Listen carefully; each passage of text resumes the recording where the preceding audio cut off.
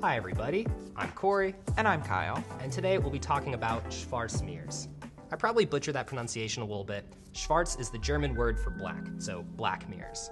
So a conventional dielectric laser mirror will reflect most of the target wavelengths that hit it, but a small amount of that light is always going to penetrate through the coating, go through the substrate, and leave out the back. This can cause stray light in the system, and very often a beam block is placed behind the mirror to absorb that light, but that adds size, weight, and cost to the system. And fused silica is a very common substrate used for laser optics applications because it has a high laser-induced damage threshold, as well as a low coefficient of thermal expansion.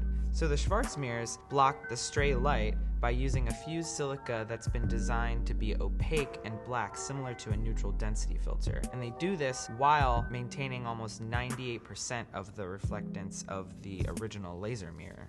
Definitely, and because it's an engineered form of fused silica, it maintains the high damage threshold and low coefficient of thermal expansion that people like out of fused silica. We actually had a pretty cool demo comparing these two different types of mirrors at Photonics West 2022. Sure. So over in this box right here, we have one of our fused silica substrate mirrors with a high reflective coating on the front of it.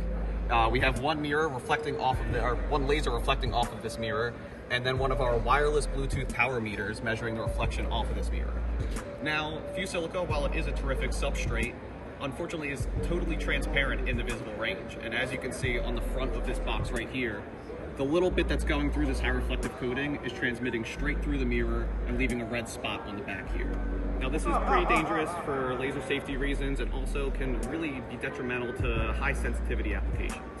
Now in the box on the right here, we've come up with a solution to an issue like this. Using a doped variant of fused silica, we've created our Schwarz mirrors. Now this is jet black in appearance throughout the entire material, meaning that it's highly absorptive, especially in that visible range where fused silica doesn't quite shine. And on this outside of the box, you can see the effects firsthand. There's no red dot on the outside. Any throughput that goes through that high reflective coating is absorbed by the mirror substrate itself, increasing laser safety, removing the need for beam blocks or beam dumps, and still having that same performance as regular fused silica mirrors.